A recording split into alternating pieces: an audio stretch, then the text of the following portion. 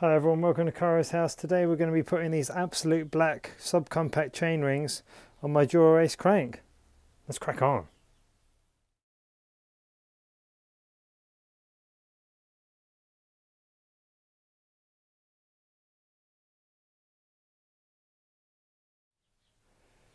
Okay, so the first thing we have to do is remove this crank arm. And we'll be undoing the bolts there and then taking out the preload nut. That will remove this arm and then we can slide the crank out. Okay, to undo this, it's just a simple 5mm Allen key. Switch it over.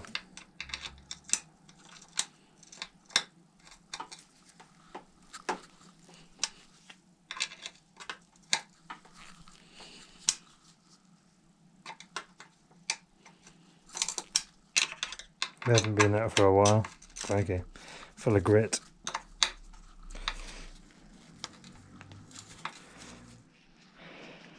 Okay, so we've got the tool for the preload nut here. I think they come with every crank. I've got one on this X-Tools bottom bracket spanner.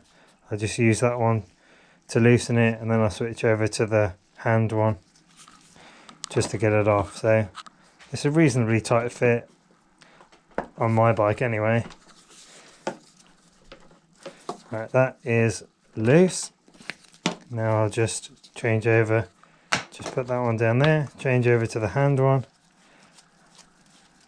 It's quite a long nut, a really fine thread in case you've never done it before. It's plastic, just a plastic preload cap. I'll lift that up. There you go. Okay, now this, he says, beginner's error.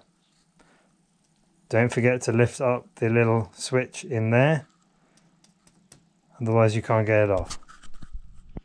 So I've got a little flat bladed screwdriver, just going to lift this up. There we go, that's up, and then that pulls out.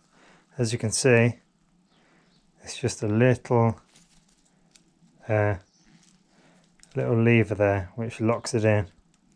Okay, so that's that side off. The crank will slide out now, and then we can get on with it. Okay, to remove the crank, just pull it out. Here we go, plop, there it is. Just going to change the rings over. So let's get to the bench, and we're going to need a T30 Torx bit to undo these chain rings.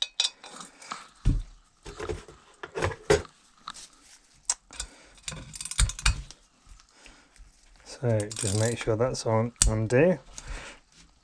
Crikey, they're tight. Wowzers.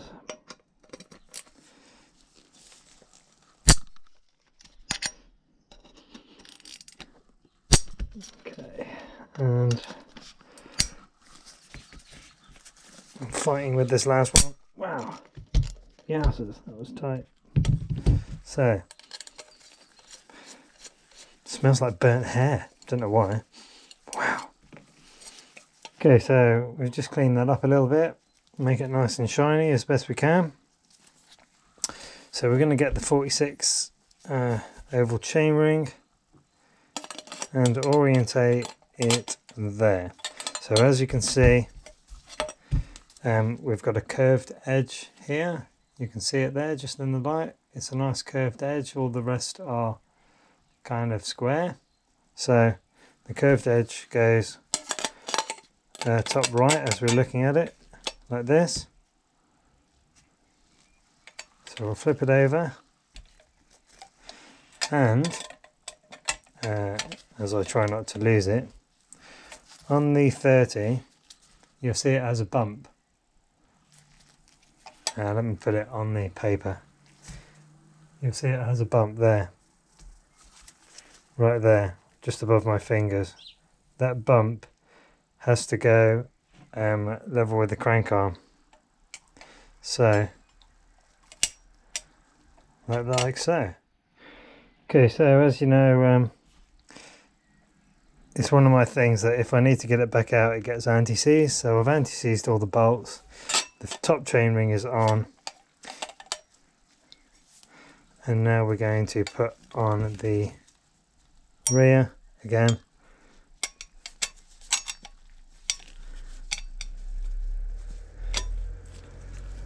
There we go. A good tip is to hold the spindle,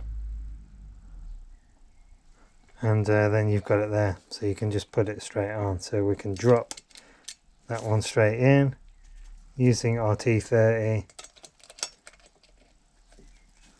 We'll just spin it in like this just to hold it.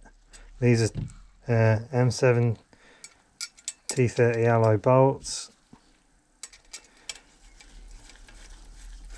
and the small ones are M5 titanium T25 bolts. So that's the M7s in. These ones are actually really small holes. They're tiny little things. So we'll plop them in there.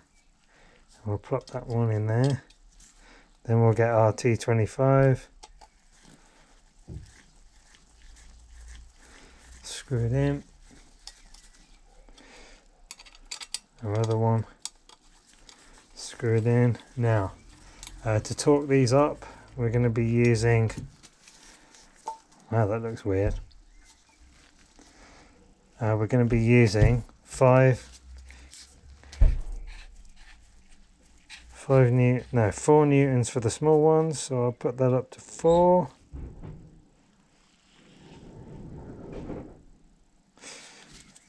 And 5 newtons for the big ones. So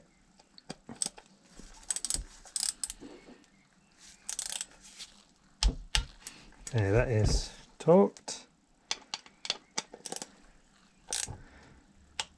That's torqued. Okay, let's change over to the T30. Let's go up to 5, which is about there.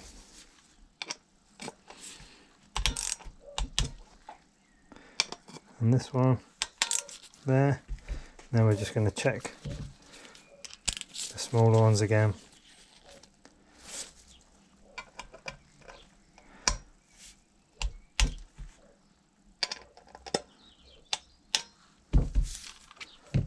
And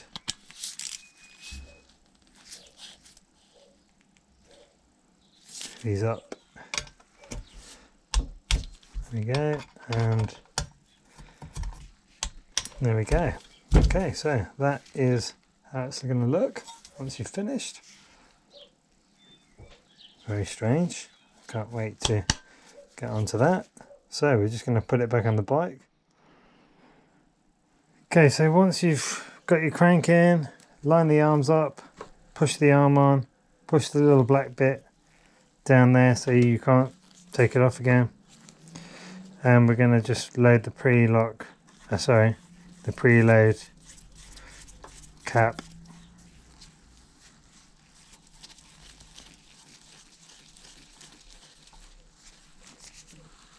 Okay, in it goes. That just has to be tight just to keep it on.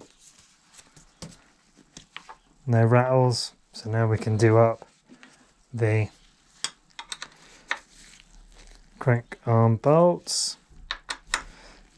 Do them up evenly, and they have to be torqued up to between 12 and 14. So I just set my thing on 13 and give them a wind. Wow, that one's loose. I don't know, it's just gone loose all of a sudden.